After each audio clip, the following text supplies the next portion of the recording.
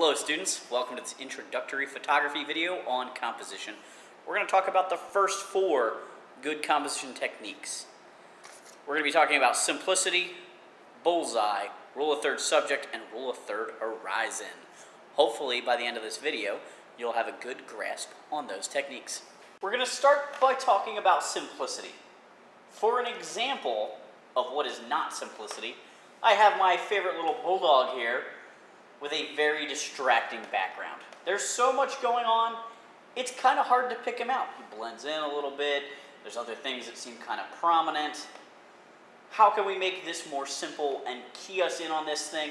This is especially important in advertisement photography, where they want you to look at their toaster, their blender, whatever their product is, and nothing else in the background. Here's my bulldog on a simple background. This would be perfect for chroma keying. Select that background and change it out for something else. But if you look on most shopping websites like Amazon.com, you will find items photographed against a white background. This is an example of simplicity. Bullseye photography is a good technique. It is often preferred for advertising. Bullseye photography means the subject is in the center of the photo. This is commonly used for advertising. Bullseye is the photography technique of putting the subject in the center of the frame. This is frequently required for taking advertising photos. Many times, portraits and other photos like that of people are preferred to be in bullseye settings, as opposed to using some of the more creative techniques. This one does get old fast. It is a good technique, it is a technique to use, but if an entire portfolio is just bullseye, it kind of wears out quick. This photo is bullseye and has a distracting background. This photo is bullseye and has a simple background.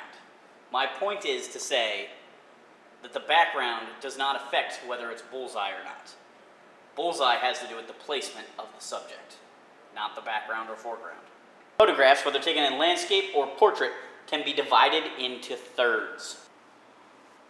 The intersection points which surround the center of the photo can be used as focal points, just like bullseye focuses on the center.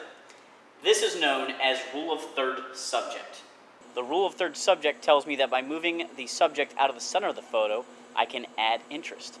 I can actually add a sense of motion to this car, even though it's still, because I've given it space for it to move within the frame of the picture. Here's another rule of third subject photo. I've moved Darth Vader out of the center of the frame. Rule of third horizon tells me I can make photos more interesting by moving the horizon line, where the sky meets the ground, to the lower portion of the picture or the upper portion of the picture. All right, students, get out there and take some great photos.